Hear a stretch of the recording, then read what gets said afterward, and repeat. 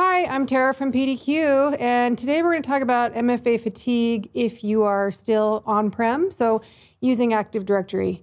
And we had a request for this, and honestly, it kind of hurt my head a little because I was like, I don't have Azure, so I'm just using Active Directory. So I had to think about it for a while, and okay, here's what I think.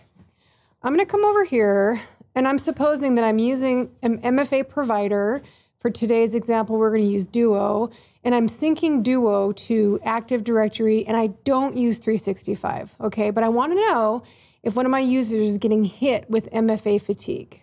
So first thing I'm going to do is I'm going to hop into Duo, okay? So come down here, and I'm going to make sure that my lockout settings are as strict as I possibly can be.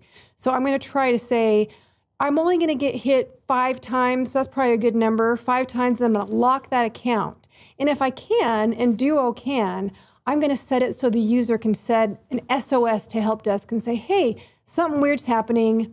Help me. Am I getting hit by a hacker? So check that first. Okay, once I've done that, I'm going to come over and make sure, and you probably already have this, but I'm paranoid, so let's do it. I'm going to come to my group policy. And I'm going to go right to it's probably your default domain policy.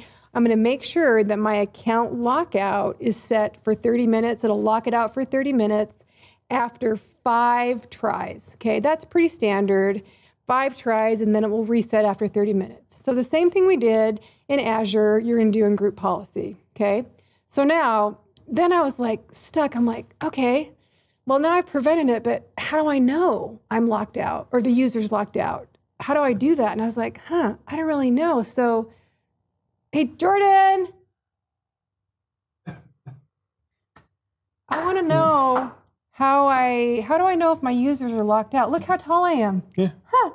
I want to know if my users are locked out all the time. Can you automate that? A PowerShell. Yes. No. All right, have we closed down the PowerShell would open? Server. Other server? Okay. I already wrote this. Yes. So this is going to require that you have the remote server administration tools installed. It's by default on a lot of servers, but if you're on a workstation, it's a easy download. It just goes pretty quick. We're just doing get AD user. We're grabbing all of the users. Mm-hmm. You have to specify properties. They give you some default properties in AD, but there's so many that they don't give them all out of the box. So we're specifying we want the locked out. Grabbing the name and locked out, and we're looking for those that are true is locked out. We're just going to run that one line. Looks like Jonathan Byers. Jonathan Byers is locked out? That was totally spontaneous, Jordan. That wasn't planned at all. Oh, yeah, no. All right, so this is for just if you want to run the script, but if something you want a quicker way to run it. I do. Well, I want to know all the time. We put an inventory because we are geniuses of marketing. Yes, inventory. I love it. I can get that open. So it's just if you go to the tools, we're going to customize. I built one that I don't remember what I named it. Let's find out. I think you named it Cred. Cred? Yeah, there it is. Didn't you? So it's just a PowerShell one. It's the same PowerShell. Nothing's changed there. You want to run this as a system. That just means run against the local machine. Okay. Once again, your inventory is going to require the remote server administration tools. Okay.